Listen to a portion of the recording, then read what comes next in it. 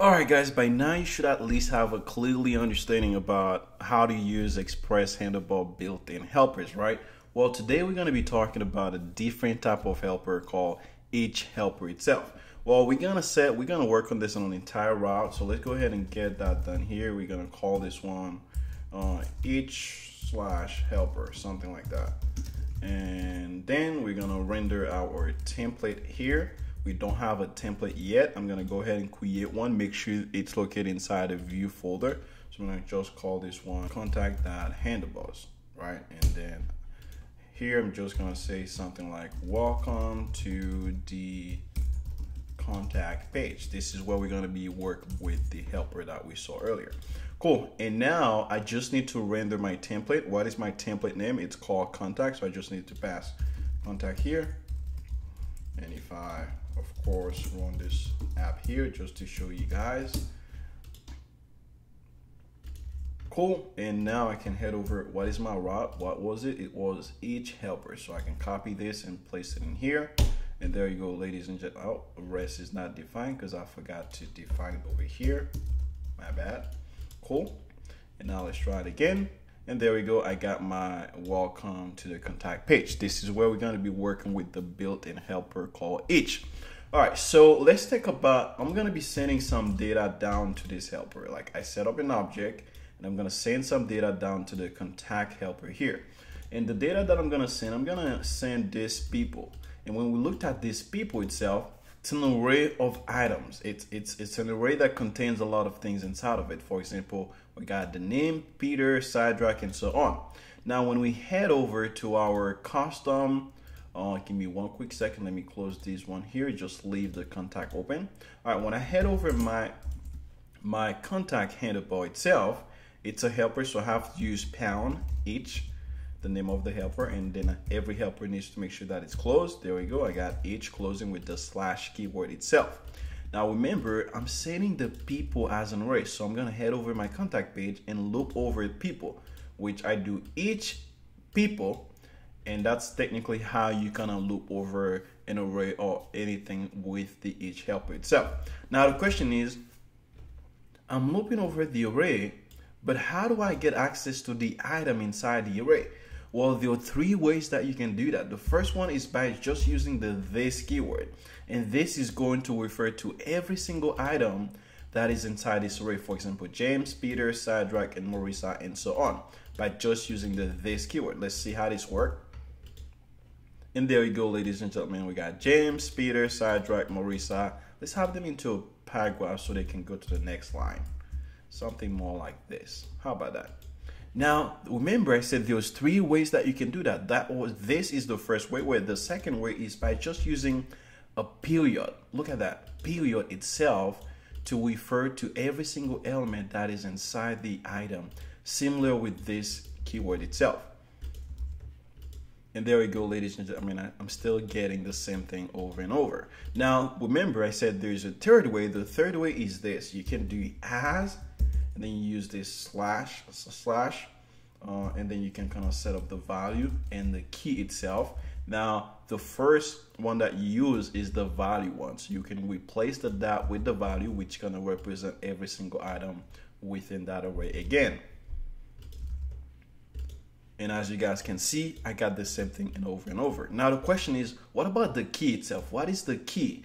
Well, the key represents every single index that is coming in from that array. And what we mean by index is, I'll show you guys what I'm talking about. What we mean by index is like this one start at index 0, 1, 2, and so on. This is how it's referring to it. Let's check this out. Refresh. And as you guys can see, I got the 0, 1, 2, 3, and so on. So by now, you guys should at least have an understanding how to loop over an array itself and actually, you know, get the value inside of it, either using three different ways. Either you can use this way, or you can use the this keyword itself. Let's see if we can kind of do it here, and we can do this keyword. You'll get the same result as just getting the item, or you can just use the dot itself. All right, now the question is, what about if I wanted to loop over an object. This is an array, but what about I wanted to loop over an object? Well, let's actually see how we can do that itself. Let's bring some data here again. There you go. I'm gonna bring some data. So I have something called user, and then I have username and age and so on, right? Well, if I want to loop over the user, how can I do that with the each statement, with the each helper itself?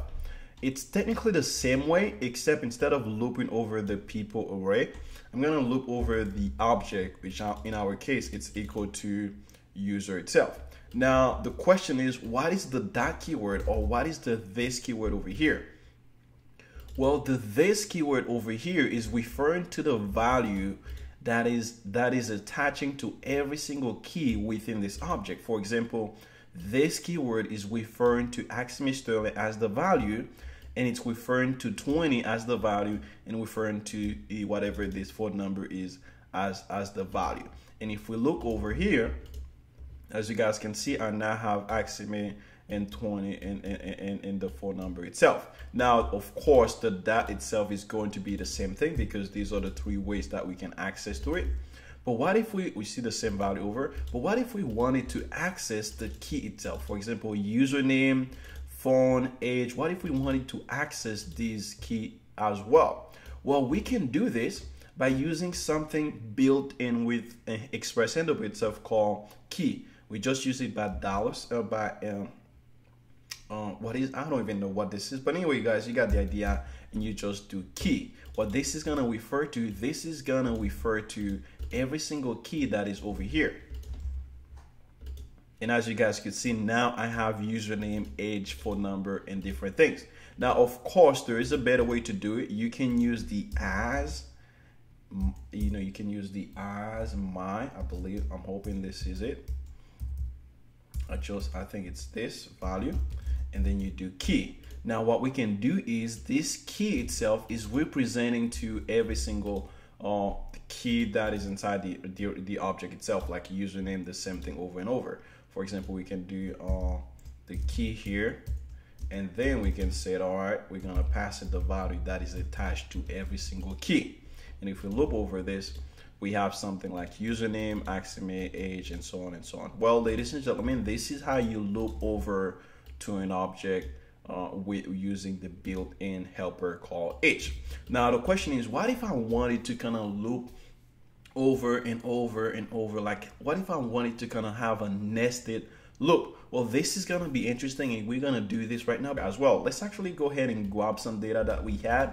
And this data that we have, it's something called list. And this is our data here. We have list here. Within this list, this is an array of object. Like, look at that. This is an array of object. And here is our object. And every single object that we have, they all have a key called items. And item itself, it's an array. So what we're trying to achieve is loop over that array and then get every single object. And within every single object, once we get the items, which is itself an array, so we're gonna try to loop over that array and display them as expected. Cool. This sounds confusing, this sounds complicated, but guys, bear with me. We're gonna do this together, and we're gonna use something else to help us a little bit with the debugging process of where we are in the step. All right, so what I'm gonna do is I'm gonna start all over. I'm gonna start all over here just for you guys to see. So built-in helper called each, and then we need to close our helper with /each. There we go. And what are we looping over? We're looping over the list itself, so we can copy the list. There we go. Now, once we loop over the each, remember we can access by this, or by using the dot, or by going a little bit further and doing this, right? Well, the question is now, we have no idea what this is, because this is a little bit complicated. And for you guys, you might be like, okay, is this referring to the object, or is this referring to the item? Like, what is this in this case? Well, if we don't know and we would like to see, Handlebar offers something called log. It's a built-in helper itself. And the way we use log is we use log over whatever we would like to appear in our console log on the server side here.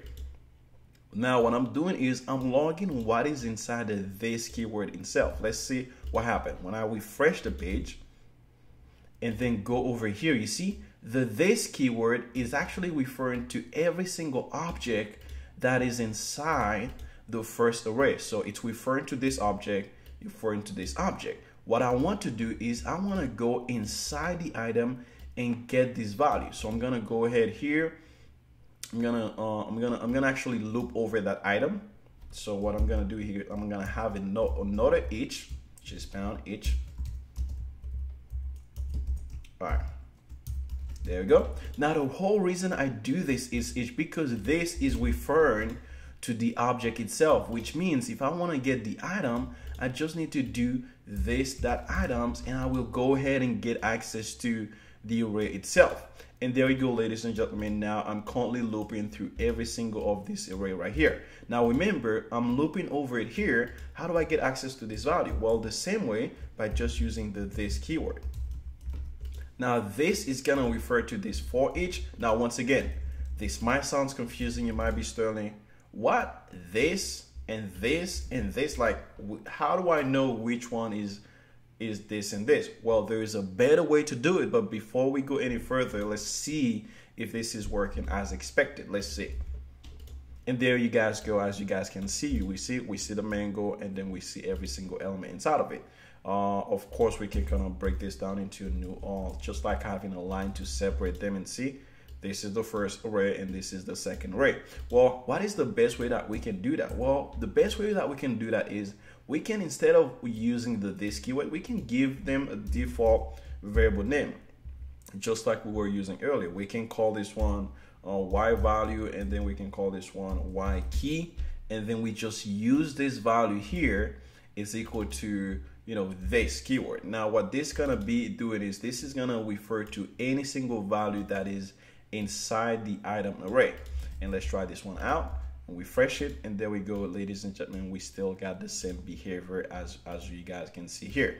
Now of course we can kind of go over a little bit here to kind of rename this keyword to something else. We can call this one as well. We can call this one x value and x key, and then instead of looping over the this keyword, we can loop over as just, you know, x value right here. So this is referring to any single value that is inside the list array.